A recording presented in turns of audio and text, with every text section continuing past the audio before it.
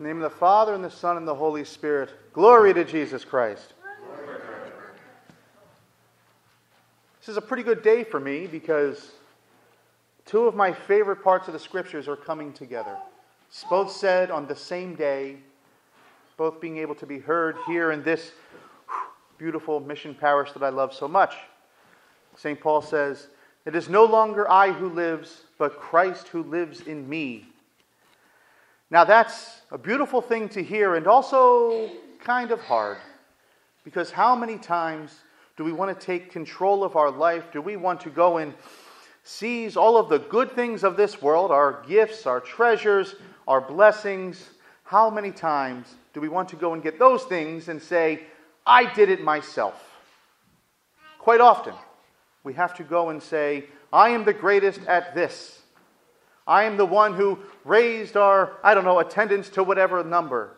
Well, that's not what Christ is asking us to do. It is no longer I who live, but Christ who lives in me. I was really aware of this saying at my ordination. And I think at our last Know Your Faith class, which is every other Tuesday night, meeting in Unwind Cafe, everybody from the parish and beyond the parish is also invited. I shared a picture of the moment at my ordination where they take the bread, the body of Christ, and they place it into the hand of the newly ordained priest. And the bishop says, "This is the flock that's entrusted to you, and at the end of time it will be required back of you." So the flock that's given to me, particularly as Father James, the guy that gets to stand up here and talk all these minutes every week, you're not mine. You're my friends. You're my co-workers in the vineyard. You are Christ's. I am Christ's. Just here to do His work while we are blessed with this gift of years we may have on this earth. At that moment, I knew that I would never have to go to a job interview and brag about my accomplishments and say how great a priest I was. How ridiculous does that sound? To be able to say, I was the greatest at being the most humblest. Right? It's one of my thoughts, like, the person who's the most humble in the world, can they say, I'm the most humble guy in the world? That's a paradox for you, right? I think somebody over here tried to. It is not about us. It's about us as a family pointing towards the one who loves us more than we even love our own selves. When we devote ourselves to our piety, when we become lovers of the God who loves us, then we cease to do things for a selfish purpose. We no longer want to gather all of the treasures and gifts for ourselves so that we can take them away from other people. We are now blessed with many gifts that we can now share or even give away freely with everyone around us. Whether that be monetary or just the compassionate touch on somebody's shoulder when they're sick or ill or have lost a family member. It is no longer I who live, but Christ who lives in me. Then the question is, have we prepared a place within ourselves where Christ can call home? In the pre-communion prayers, we talk about preparing our heart as a throne for Christ to come and live, even though the house that I have created, the temple that is my person, has been utterly defiled so many times. Now, just to clear that up, right? Don't raise your hand. I've had you do that before. I guess it wasn't nice. Who here has sinned sometime today, in the past couple days, at any point in your life? Everybody has sinned. You didn't have to raise your hand, but I thank you for your honesty. Don't look. Don't ever look when somebody confesses their sins. You want to hide the sins of your brothers and sisters. You don't want to be there to say, look at this guy, he's worse than me. Then it becomes about the person doing the screaming, doesn't it? No. Like Noah's sons, we want to walk backwards and cover the illness that is being shown. We want to live for the other. Love, this is the shorthand definition I use a lot, marriage preparation and all of our class, love is about giving everything that you have to the other person. We've got babies here. We've got parents. Love is about the other, right? All you parents, you're well rested and got 8 hours last night, right? Yeah, you better not be shaking your head yes. She'll be mad at you. It's about giving what we have. And in fact, we have nothing. We came into the world as little babies, and we needed somebody there to wrap us in warm clothing and to hand us to our mothers. At the end of our life, we will need somebody to wrap us up in that same sort of shroud and put us back in the earth so that we can go to our Father, God willing.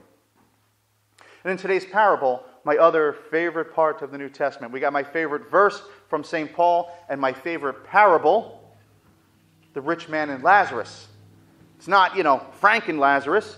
The rich man has no name because he has achieved every gift, every blessing. He's achieved his fame in this life. And what happened to it? It died. It says that when Lazarus died, they both died kind of within about the same time, or at least they died within the same parable. Lazarus died and was brought up to the bosom of Abraham, meaning he went to go be with his ancestors. He went to go and be in the kingdom of heaven. And it says that the rich man went down to... There goes the effect, huh? It says that the rich man went down to Hades, or to hell, depending on the definition, the translation of the scripture you're using.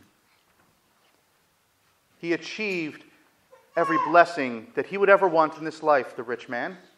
And yet, what he found and held on to as his ark of salvation was fleeting riches and money and wealth and good food and spitting and stepping over the beggars.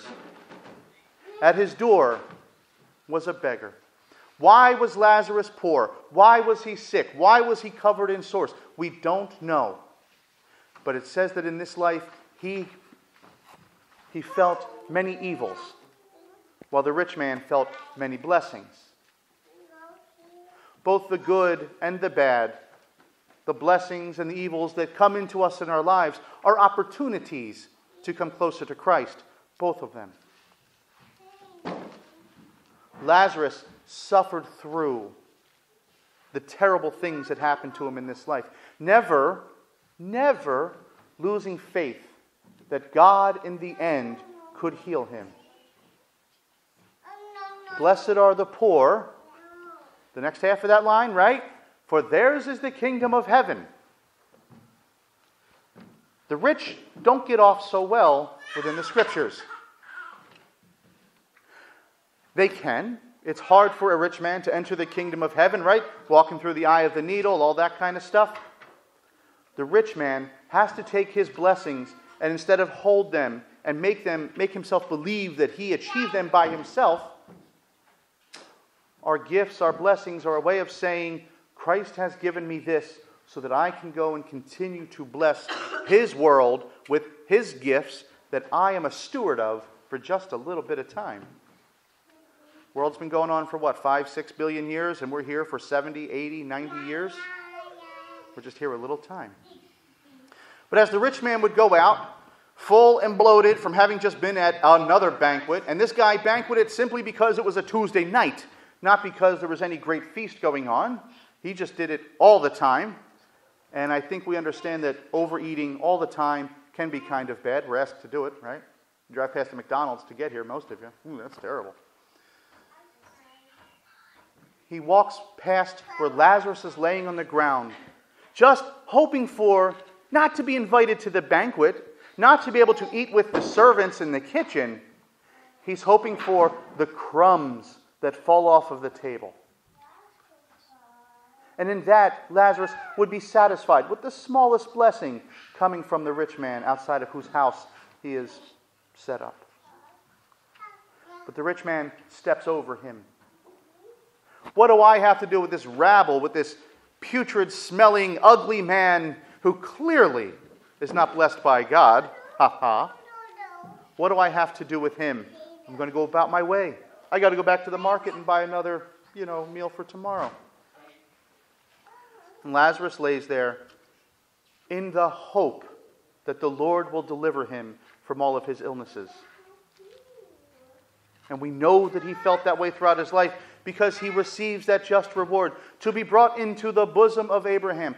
Think of how endearing a term that is. Abraham being the father of the Jewish nation. The one that they looked to and said, this was a man, Abraham, who through all things was reckoned as righteous. Abraham was righteous. Abraham was received into heaven. And we hope that we can be right there with those people who are in God's throne room, praising and worshiping and having that eternal banquet all the time. Lazarus is brought right up. And you see it a lot on, let's say, funeral cards. You go there and there's a little picture on the front. And there's some, we use icons generally, but you go to other funerals and there's the picture of Christ embracing the person as they're coming into heaven. Anybody ever seen that one? Right? It's a nice picture of saying they are being received by our Father into that paradise. That's what happened to Lazarus. The rich man, it's a parable, but still, his name is forgotten. It's wiped from the book of life because it was he who lived for himself. For Lazarus, it is not I who lives. Because you got to imagine, this guy felt very dead in his everyday life. He lived for the hope that Christ, that God would heal him of all those infirmities and diseases. Now I look out at our community here. Everybody here is rather healthy. Everybody's got 2 legs. Everybody's standing up, feeling pretty good, as best as you can. Our illnesses that we need Christ to take away sometimes are internal, sometimes are hidden. That's why I began in the beginning. I wanted you to be mindful, and all of us to be mindful, me as well, that we sin. We fall short of the mark. Sometimes those blessings that we expect to come down from heaven, we ignore them because we think we can do it under our own steam. We cannot live this life by our own power. In fact, it's an interesting way to put it, we have no power. We only have authority given to us for a little while. When the bread and the wine turns into the body and blood of Christ, it's not because Father James has magic fingers and when he blesses it turns into those things. It's because we're imploring heaven. God, you make these the body and blood of Christ through me, a sinner. It is no longer me at that moment. It should no longer be me in any part of my life, but Christ living through me walking in this world. Look out at all the little kids we have here too.